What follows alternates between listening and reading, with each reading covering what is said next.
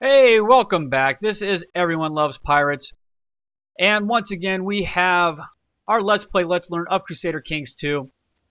And what we've done in the last episodes, we looked at the lands we had won. We made our vassals like us a little more. We improved our council. Now we have some pretty good people on our council, thanks to our new mayor and our new bishop, our new court chaplain now, because he was a new bishop. We've also put our second son in line for these bishoprics. So when the next time one of these guys die, our second son will be out of our inheritance line. He'll become a bishop and he can't inherit our land, which is good because he's lousy. I don't like him at all. Look at those stats. That's horrible. Slothful, craven, chaste even. We made him chaste. So if we died right now, our heir here, our oldest son, would get Dublin. Unless he becomes bishop, our youngest son will get Kildare when this guy becomes bishop and he's out of the line to inherit. And this is a guy I actually really want to play as. And we'll talk about ways that we can get rid of our sons. Though I think the best way to just make sure that we play as people we want to play is to change to elective monarchy. But I'm going to wait until people like us more for reals, for good. Because everyone's going to hate us when we change the succession law, like quite a bit, and especially our eldest son. So I'm going to start it going again. We are going at speed 3. We are waiting for the event. Well, really, we want to improve our stewardship, so I'm hoping for that event. But we also started a feast, so the feast events will happen soon. But here we go. We also chose to be the guardian for our youngest son. Not because our stats were very good. Unfortunately, we're not going to be the greatest guardian for him. How old is he now? He's 15, so we need to make sure we change him over before he turns 16. I'll talk again about why we do that just real quick. But if you're wondering, it's in one of the videos. I think it's video 2, talks about guardians and why you choose people for particular reasons. But since we are his guardian now, he does various little things throughout his life, and we get to parent him. So our son, Don Chad, says, "These peasants we have are all mine to command like little slaves, right?" "That's right, child," we could tell him. And there's a 50% chance he'll become arbitrary. There's a 40% chance he'll become cruel. And a 10% chance he'll become proud. And we can mouse over these and see what each do.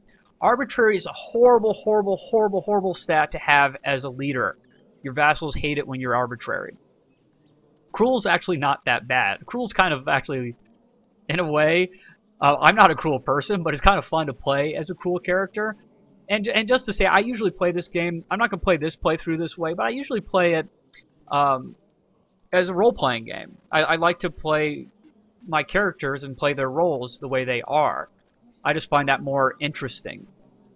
But I won't do that for you because we need to get certain things into this. I'll do some things that I normally wouldn't do. Just so you can see how to do various different things. But it gives you more morale damage in fights, but you also get the chance to like torture your prisoners and stuff and get the impaler trade, and there's some cool stuff about being cruel. I don't mind cruel. Proud, I don't mind either. The church doesn't like it, but you get a little extra prestige. You basically get 6 prestige per year, which isn't horrible. But arbitrary is horrible, and I actually would like to play as this guy, and I don't want him to become arbitrary. So we can say, that's it. You're under curfew, young man. Go to your room. Don't play with your, I don't know, sticks? Whatever toys boys had back in the 1070s. And there's an 80% chance he'll become wroth and a 20% chance he'll become proud. Once again, I don't mind proud. I actually really don't mind wroth that much. It hurts your diplomacy and your intrigue because you're just irate. You can't control your temper. But the marshal's pretty good. And it's nowadays, in the current version of Crusader Kings II, it is not bad to have high martial skill. So we'll do that. As you can see, he got wroth, and his stats changed accordingly. Okay, let's keep going. We will have that feast probably in the next month or so. This is the last thing we have to choose. The best part about preparing a feast is deciding what foodstuff to serve. I must purchase venison, boar, and duck, spices, wine and ale, honey for the desserts, cheeses, and perhaps even a swan or a peacock. I love a good peacock. Wait, anyways, I don't know. Do people eat peacock, or is this just to have swans and peacocks like wandering around as like entertainment? I don't know. I would like to try peacock or even swan. I love duck. Duck is amazing. Oh, duck, so good. Anyways, I can spend lavishly on food, which will cost me 4.11 gold. I will spend enough on food to satisfy everyone's hunger, or I don't want to spend very much on food. I believe what you choose can determine your characteristics. Can give you, can potentially make you into something. We're humble. We are temperate. I believe, I've never actually done it, but I've heard if you just do the spend enough option enough, you get a chance where you might become temperate. Everything in moderation. But since we already have that, I don't need to worry about that. I want to make sure my guests are happy, and I will spend lavishly on food. Hopefully I won't turn myself into a glutton. I don't know if that is a possibility, but it sounds like it could be. Most of the preparations for the feast have been made. Now I only have to send out the invitations. And then we invite all of our vassals. We have 4 of them. 2 mayors, 2 bishops.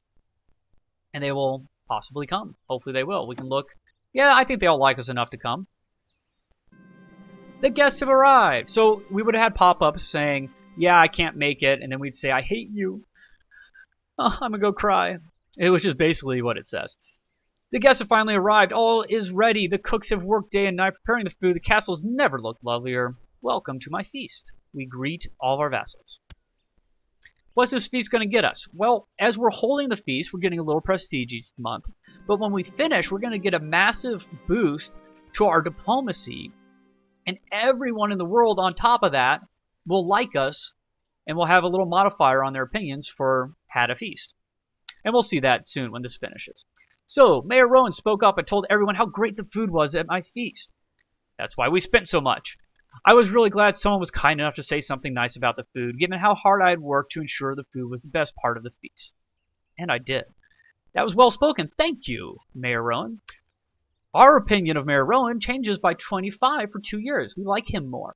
Now, you might think, this is kind of weird. Why does it matter how much we like our vassals? I mean, yeah, we could roleplay and do stuff to them depending on how much our character says he likes him. That 25 hasn't been added on yet, but it will be when we unpause. But it's interesting because at some point, we may be the liege to someone else, and we'll be invited to his feast, and we may do something stupid, speak up about the food, or get drunk or something, and that will change how much our liege now likes us.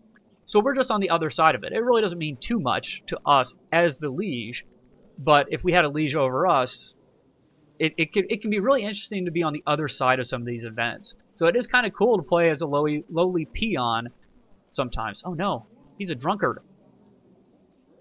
Man, no wonder you suck with stewardship. Okay, well I'm glad he didn't get drunk. He may still get drunk and we'll end up liking him less because of that. Oh, sorry, our opinion of him. Huh, I was looking at the wrong thing. So, here we go. So we're happy with him. That's where that plus 25 went. We're happy because he said nice things. But we don't like him because he's proud and we're humble, and he's gluttonous and we're temperate. So we still have a negative modifier of him. Shouldn't be negative 14, though. That math doesn't add up. Maybe it'll change soon. Oh, sorry. I just clicked on it. Someone, I think, said that they really liked the entertainment, and we got a modifier with them, or them with us, because of it. So, here's what happens. Everyone had fun. Great. Doesn't matter. Either way, we get this fabulous feast. So we get plus 5 diplomacy. Our lousy diplomacy score here. Right? Oh, so we got the entertainment from that previous. Someone really liked our entertainment, so we got plus 2 diplomacy for a while just for the entertainment. When we unpause, this is going to go from 11 to 16. So, like, having a feast, you can see why sometimes I like to have a feast, like, every year. Because, one, everyone's going to like us a lot more based on our diplomacy score going up plus 5. But they're also going to like us more because general opinion, just everyone in the entire world likes us a little bit more because we gave 4 people some duck and boar. It's kind of weird, but that's how it works. So let's look at this dude, right? This bishop that hardly liked us at all before we put him on our council.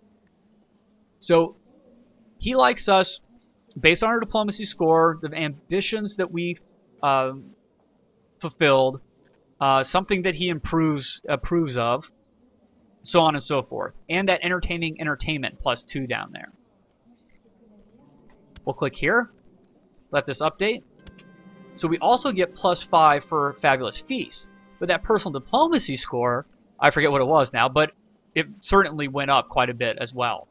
So now if we look at our vassals, now everyone likes us quite a bit. I mean, we're almost close to Pope-like now. And this guy that liked us 5 when he first came to be our vassal now likes us 77. And we didn't even give him a gift. Of course, a lot of this stuff will go away. And we can always see how long it lasts just by clicking on us and seeing entertaining entertainment will last for till September. And the Fabulous Feast will last for a year. Which is why you want to have them going all the time. So this ends on March 6th. And we could have another one if we really needed it in November the following year. Or we could wait till December again. Once again, it probably doesn't matter if you wait till this December 31st, but I like to. Poachers have been seen in Dublin, so I should probably send my spy master, Rowan, and my marshal, Ingarand, to investigate the matter. They have more important things to do. If that happens, I get the merciful trait for a couple months, which gives us a little more prestige and we lose a little intrigue. Or we can eliminate the poachers. Let's see, maybe we can roleplay this one. Well, we're temperate and humble. We're a little martial. I don't really know what our guy would do about this. I feel like since he's trying to consolidate power and get more power to himself, he would probably be kind of mad about these poachers. They'll be eliminated. Hopefully we didn't get our awesome council members killed.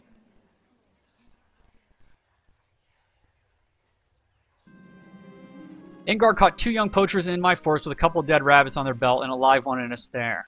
Deal with them yourself. We got 5 prestige. He caught some as well. We get 5 more prestige. I think we got it. Maybe they got him. Yeah, they got it. But it said gain. When it doesn't say a character's name, it means us.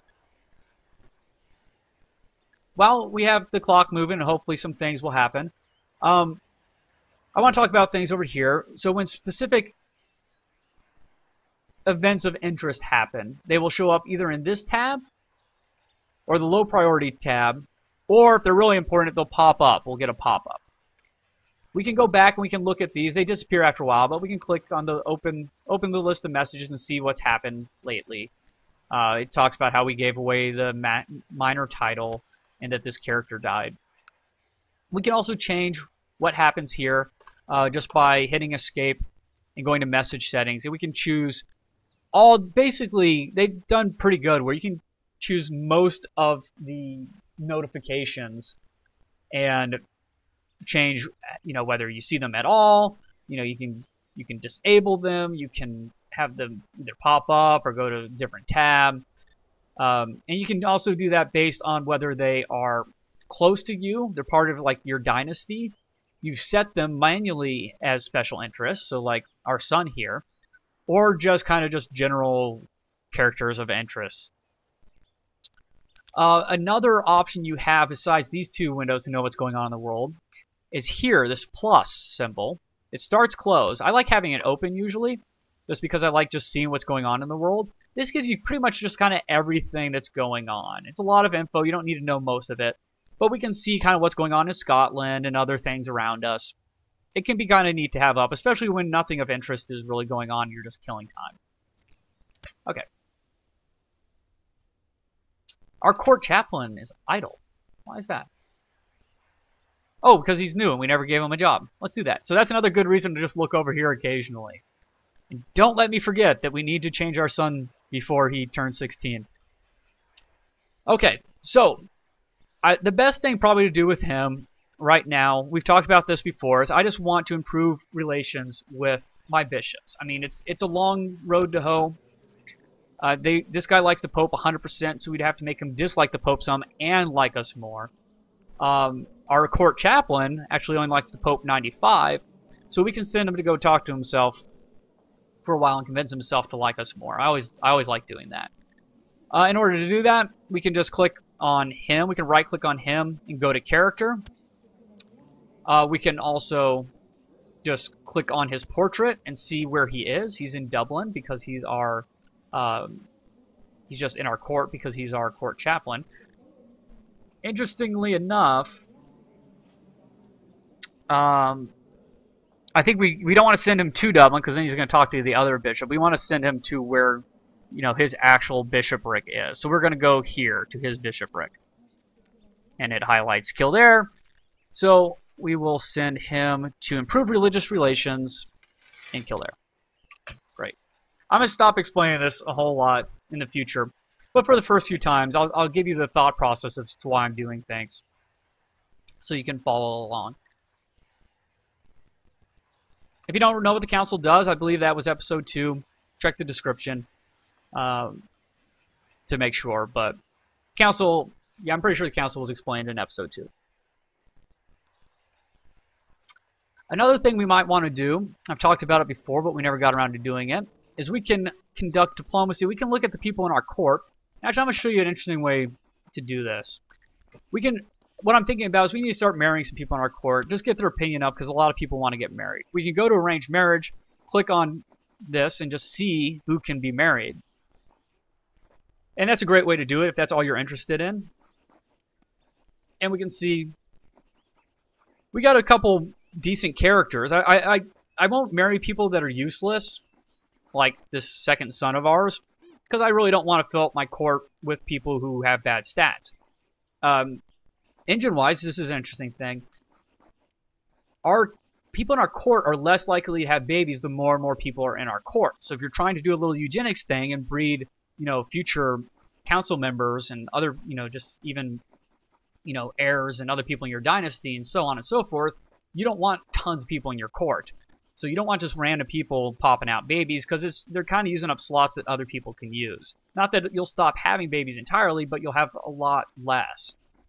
Just it keeps the game from bloating up too much. And it's probably not a bad idea. But, you know, when you do have characters that have like an 18 martial skill, you might want to get them married so that you can have some good people to lead your armies in the future. So just while we're here, I'm going to do that. I'm going to marry our one woman that we have to our marshal. Why not? Now, the interesting thing about marriage is it's a great way to bring in awesome female characters to your court who wouldn't just accept an invitation to your court. And we got plenty of guys, so I don't mind doing this. A lot of times I'll leave my courtiers that I already have in my court for a while for a rainy day when I really need someone just immediately. But, yeah, we'll do that. Now, since they were both in my court, they cannot refuse.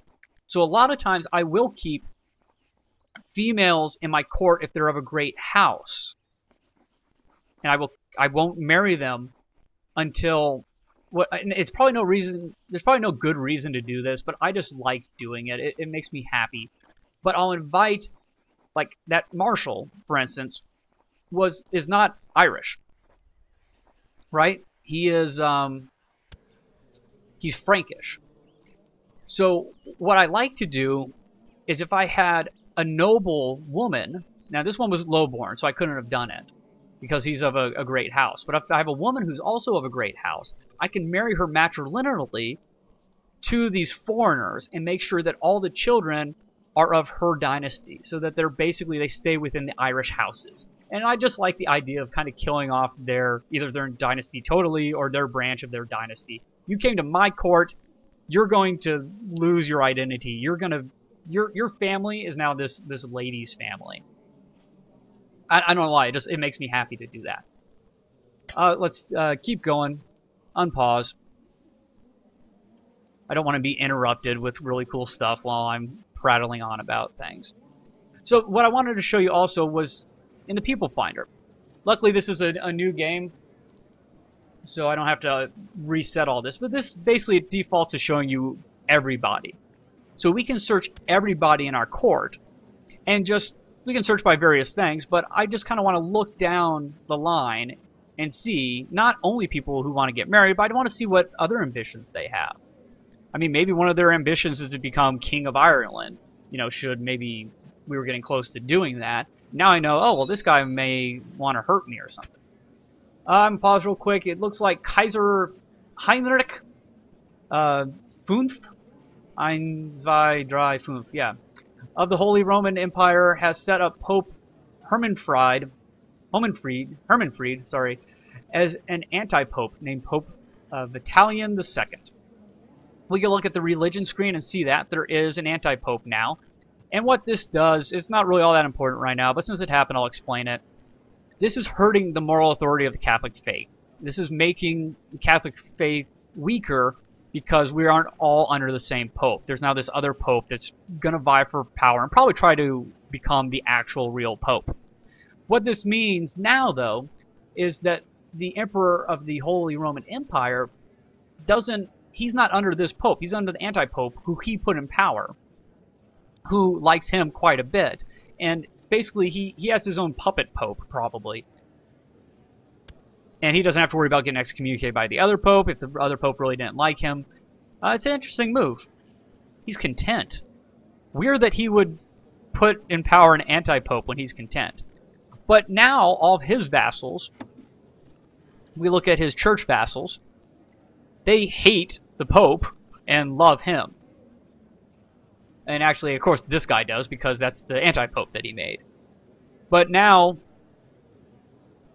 you can see that they're loyal to him instead of the pope. It's a way to deal, as a Catholic, to get out from underneath the pope if he's making things difficult for you.